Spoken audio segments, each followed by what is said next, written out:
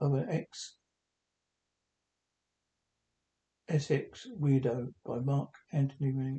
Chapter 1. So you may be thinking, why is this person decided to write his life in a book? Was it going to be in the form of a diary? Well, I have small vessel disease of the brain which affects my cognitive skills like memory. Born on Sunday, 13th of May, 1962, to my parents, Tony and Barbara Rains, of Oxford Hospital in Essex. At the time they lived in a masonette. They moved to Mendip Crescent. This is where I stayed for most of my first 30 years of life.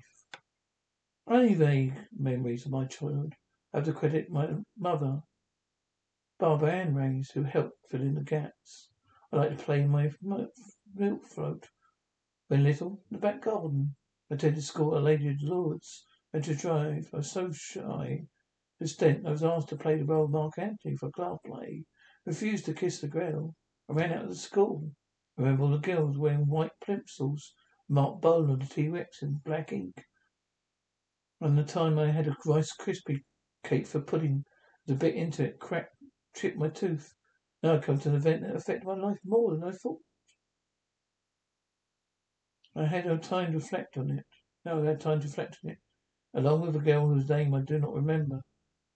Were called into the headmistress' office. We found we had been kept back here for reasons I also forgot. I made cut the chase. It meant always playing catch up. Miranda worked as a caretaker in my primary school. We would visit our grandparents semi-regular basis. One trip on the way home, I turned to wave goodbye and then walked headfirst to the lamppost. I had a tennis ball like lump, which really hurt. Later on in life, one of the hardest things I had to do was attend my dad, and then years later, my mother's funeral. My dad's funeral brings back a few bad memories. This one had a major fallout with my oldest sister. I walked out the car before the journey to Southend-on-Sea crematorium.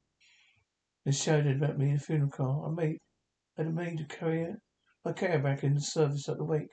Felt like shit. If my niece hadn't been there, I would have left.